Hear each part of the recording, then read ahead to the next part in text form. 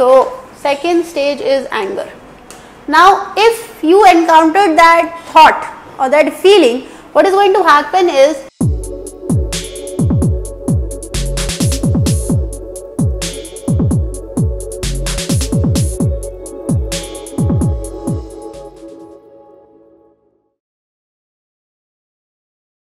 hello everyone, today we'll be discussing about the stages. That means if the person is having this feeling or intention or instinct of death. So usually when the person is encountering death or is going to die, so these are stages of the feelings which the person goes through. That means the emotions that the person goes through while encountering death.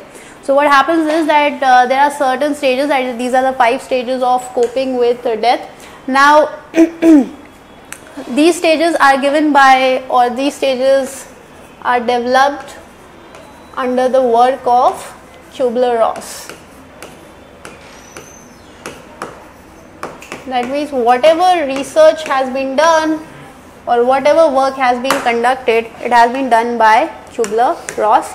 So the person came on to the conclusion that if there is this death instincts that are coming, so what are those stages? That means how can anyone cope with these stages of death?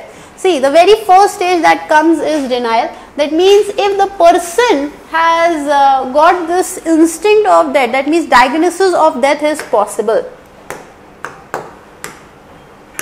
So according to Kubler-Ross, denial is that even though there is a diagnosis of death,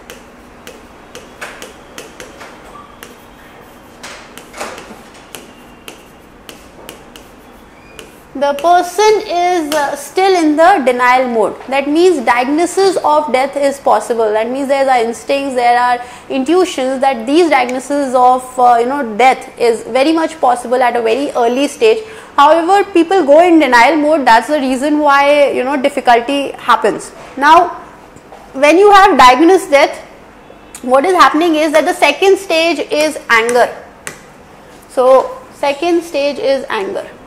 Now if you encountered that thought or that feeling, what is going to happen is that anger is going to be prominent. Why?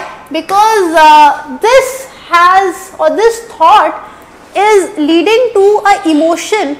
That means if you get this intuition that you are not scoring well in your exams or in your class, what is going to happen is that you can study more. But what if you get this kind of instinct? What can be done? So there is a feeling of helplessness, and this feeling of helplessness makes it more difficult to deal with. So feeling of helplessness. Now what is this feeling of helplessness? Feeling of helplessness that we are not able to do anything, like what can be done in this? This is something which is inevitable.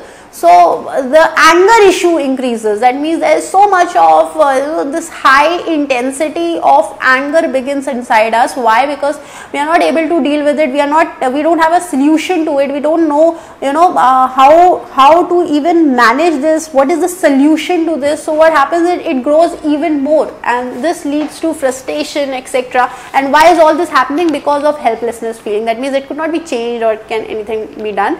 Next is your bargaining stage. Now what is happening in bargaining stage? Now once you encounter what?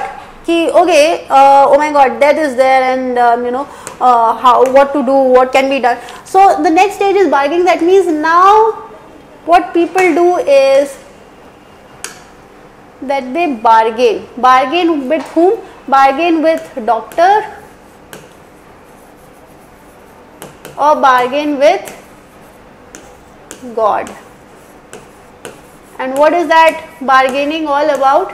The bargaining is all about that somehow save me, I will do this. Somehow just make this thing happen, or just save me from here. I will definitely come to your place, or I'll do this, I'll definitely not do this. For example, you know, if you have seen that movie of Three Idiots, you will find that that actor was talking about that please help me in passing the examination, so that you know, I could make through or sail through the exams, and once if I'm able to sail through, then I'll definitely you know, give you this much of all kind of auspicious events that are going to happen. So all kind of donation, etc. So that is called bargaining. That means instead of realizing it that certain thing is inevitable, what we happen to deal with it is that we start bargaining. So that is the process of bargaining. Now the fourth one is that even if you find that nothing is going to work out, or if you know, if this is not even working out, what is going to happen is that the person slips into depression. Now why is this depression there? Because now the person is able to realize what? Now the person is able to realize nothing can be done, and when nothing can be done, so there is a huge you know, setback in the memory. And setback with respect to what? In certain cases it is like the parents have a lot of stress with respect to what? I could not see my children getting married, right? So this creates you know, more of helplessness. I could not see my grandchildren's. Fine. Then you know, these kind of thoughts are there, and in case if the person is dealing issues in the office, right, in the personal life, then so all this is mounting over the person. The person is slowly slipping into depression. Why? Because you know, you must have encountered all these kind of thoughts, or all of these kind of communication in your homes also, where you know, your especially the grandmothers or grandparents are you know, pushing you out that okay, just get settled so that we can see you, and if anything happens to us, then what is going to happen? Probably we'll not able to see your life you know, happening in front of us. So this leads to depression. Now what is the solution? What is the ultimate solution to all of this? Is acceptance. Why acceptance? Because you know, once you realize what? That this is inevitable. That means everyone has to go someday. It has to come to an end. You are not going to take anything from here. So once this realization is there, what happens is then the person accepts it. What? That no matter what, you cannot escape the nature. So the one who has came in this world,